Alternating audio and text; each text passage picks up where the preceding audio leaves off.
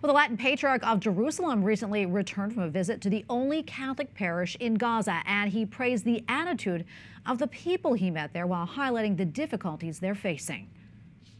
I didn't hear in almost 4 days one word of anger, nothing. Pain, suffering, complain, of course, you cannot not to complain, but not anger or resentment and so, which is, something not to given for granted.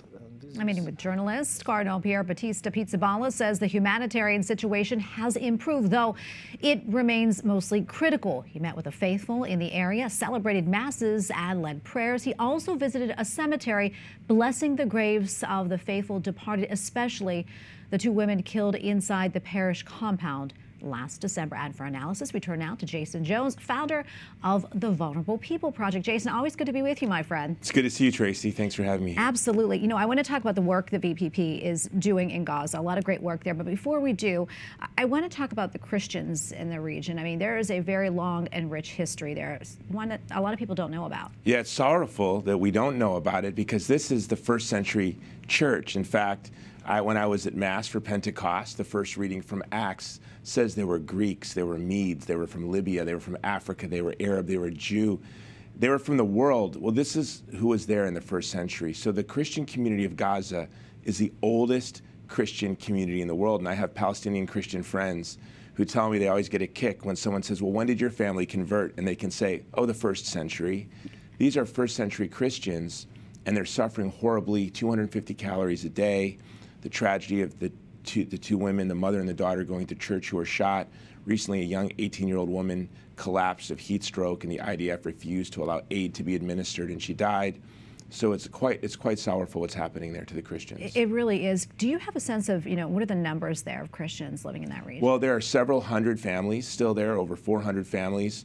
In Holy Family Parish alone, there are 560 Christians seeking aid. Many of them come from the Orthodox Church, which was bombed in October. So you have Orthodox Christians and Catholic Christians working together to feed everyone, to provide food, to provide fuel, to provide a place for hygiene, for basic hygiene. There are a lot of Catholic organizations doing amazing work over there, including yours. Tell us what VPP is doing. Well, our primary mission has been what we did in Afghanistan, Ukraine, and Sudan, which is evacuation.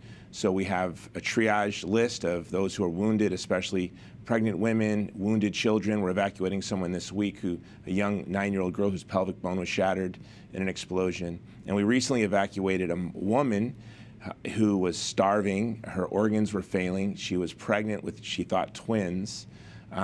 She was able to get herself across the border with the kindness of the hearts of the guards, which is really unprecedented. Then VPP got her to a good hospital where she gave birth with a big smile on her face, and she had triplets. And so that was just a beautiful moment in the midst of all this tragedy. How is she doing now? Do you know? She's doing great, and I'll send you the picture. I've never seen a smile so big. The smile I'm surrounded. And in fact, I got the photo and I saw the twins. I showed it to like 15 of my friends, and then one of them finally said, there's a third baby there. And then I looked back at the message from my team, and they did say triplets, but I missed that. So she didn't even know she was having triplets? No, she thought she was having, she knew she was having twins, or she thought she was having twins, but she had triplets. That's an amazing story, especially among all the death and destruction that we hear in that region. To have a story of hope and birth and new life is really a hopeful story. What's your hope for the people over there? Well, I would echo the Holy Father, and I would echo Cardinal Pierbattista, that we should pray for peace.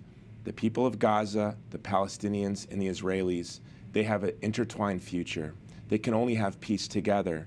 There won't be peace for the Israelis until there's peace for the Palestinians. There won't be peace for the Palestinians until there's peace for the Israelis.